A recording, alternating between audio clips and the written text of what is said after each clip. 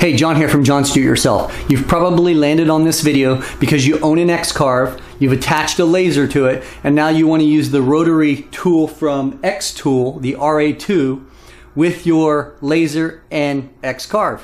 So, real quick, I'm going to show you a simple modification that will allow you to do that. Let's get cutting.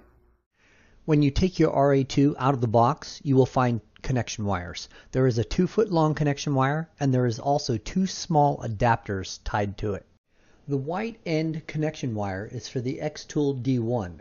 The black end wire is an extra for other lasers. We will be using the black ended one. When you look at your Y2 motor wire connector, you can see that it is an 11-pin straight connector. Straight meaning not stacked like a 6/6 with one blank. You can make this change without this step, but I wanted it to be easy to change back and forth between the RA2 and the Xcarve, and I was not about to make any modifications to my Xcarve. What I did was purchase this online.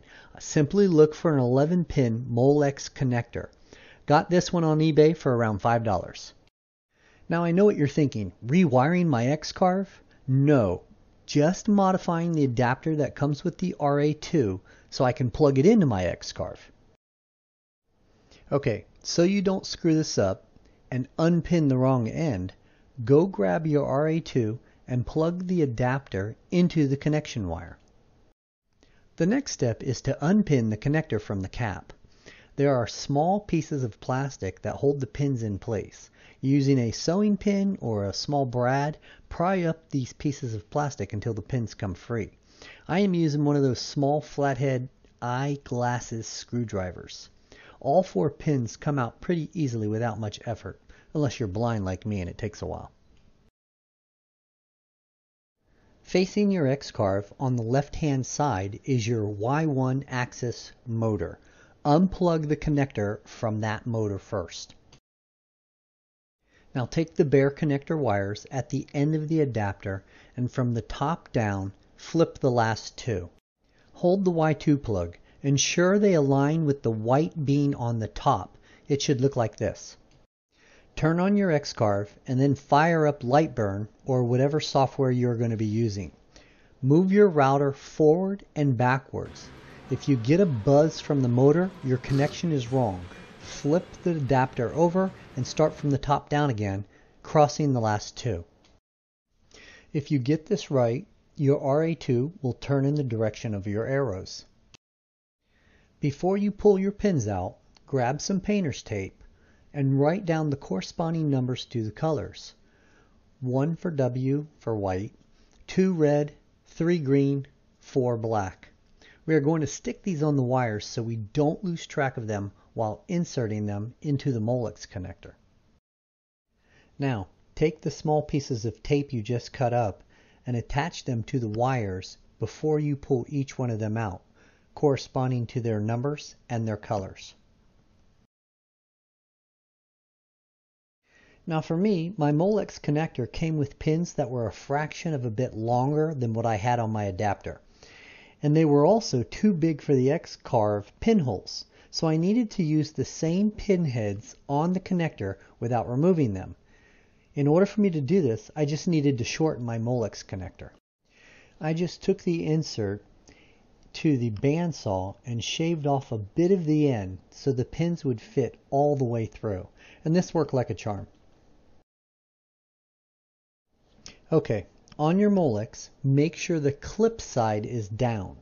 Then from the top, insert your number 1 into the first pinhole, the number 2 or the red into the 5th pinhole, the green or the 3rd goes into the 7th pinhole, and the 4th wire or black wire goes into the 11th pinhole.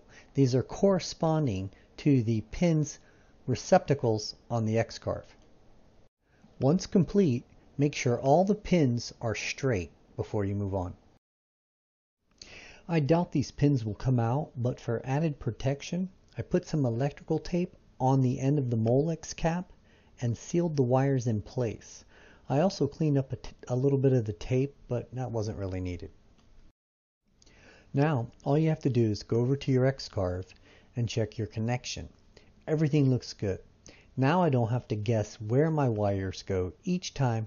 I simply plug and play with my new connector. That's it, you're good to go. But I know a few of you have been thinking, what kind of clearance is this going to have? And I thought about that too, and then it's a pretty simple fix. Really easy if you have a 7-watt laser where your laser's not that long. But if you have a 14-watt like me, this laser is pretty long. And a simple tooling of the bracket will give you the clearance you need even for those large tumblers. Let me show you how quick I did this. So I took a straight edge and I laid it on the wasteboard. Then I took the bracket and I drew a straight line across it. I would guess that it was a little over 1/4 of an inch in width from the top of the bracket. Then using the pre-drilled holes above, I aligned them and made cross hatches on the lines I just drew. Using the pre-drilled holes, find out what size drill bit you need and drill out your registration marks. Now you can reattach your bracket and in the process use the settings that allow the bracket to be at its highest point. Now you can reattach your laser and check your clearances. Even using the step jaws instead of the rollers, you can see that there is still at least 1.5 inches clearance over the large tumbler. So real quick, I just stuck a glass on the jaws of the chuck to see it in action. No measurements were taken here to make this perfect. I just wanted to see that it did not burn upside down or inside out, which I have heard is a big problem with using this tool with the D1 Xtool laser. As expected, my 14-watt Jtech laser on my Xcarve worked like a champ with this machine. Connecting and disconnecting this rotary tool is now a breeze. As always, thanks for watching, and if you're going to give this a try, hit that thumbs up button, and I would love to hear your comments below.